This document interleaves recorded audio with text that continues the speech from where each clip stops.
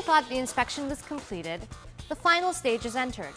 The road test is an intricate part of the Honda Certified Used inspection process. The checklist is vast when it comes to a road test, and there are lots of areas that the driver will focus on.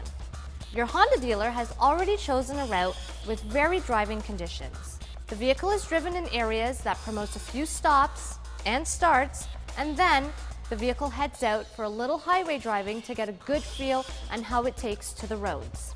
While driving, a number of different items are checked. The brakes are checked for noise, vibration, and general braking effort. The transmission is checked for shift quality, and the driveline is checked for any unnecessary noise. The cruise control operation is tested. The speedometer and odometer are checked for overall operation.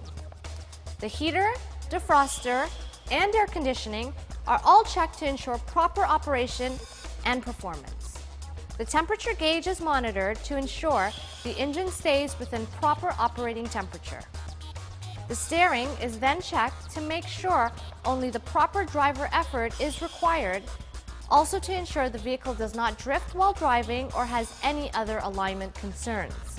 Highway speeds are needed to confirm that there are no vibrations or excessive noise from the tires or other components like axle shafts, CV joints, wheel bearings, or brake rotors.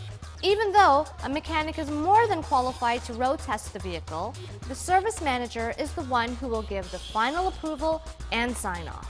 Once they are completely confident the quality of the new Honda Certified Used vehicle, it will then become available to you.